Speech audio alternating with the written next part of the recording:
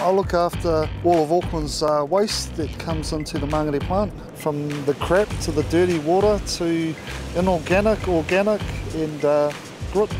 Put everything through the process to make sure everything's clean.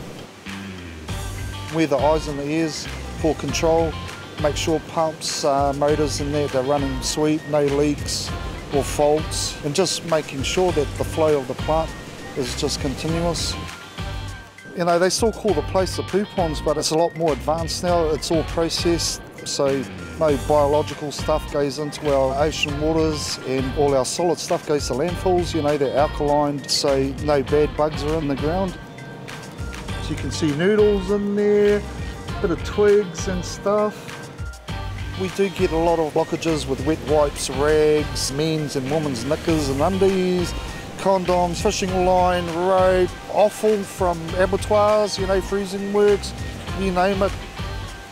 It'd be nice if they put their wet wipes and other heavier stuff into the rubbish instead of down their wastewater traps.